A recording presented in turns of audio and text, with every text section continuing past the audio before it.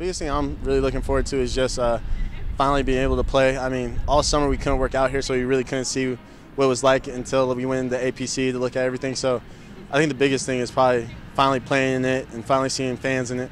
So that should be fun.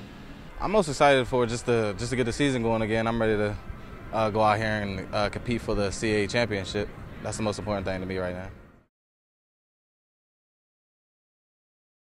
Watch a lot of film, practice a lot better than last week. Football is mostly preparation and how we react to like all the mental aspects of it. So we got to come out here with a lot of confidence and hopefully, get this W, which we had good practice today, so we'll see. We just can't have no mistakes. I know that was my biggest thing on Saturday was mistakes, so I just can't have no more mistakes. I hope they love it. I mean, that's what they're building it for. Honestly, most of the times I go in class, everybody's pretty excited about it. I think it builds a really big buzz around the community and stuff. When I'm hanging out here in summer, everybody always talks about it. So, I mean, I think it's a big time. Hopefully, if we win some games, when we win some games, it'll help out a lot more with the attendance and stuff. I think we'll have a pretty good turnout for the home opener. So, I'm just excited to a new, fresh start. For past 2 seasons, we've been 6-5, and I mean, it's really good.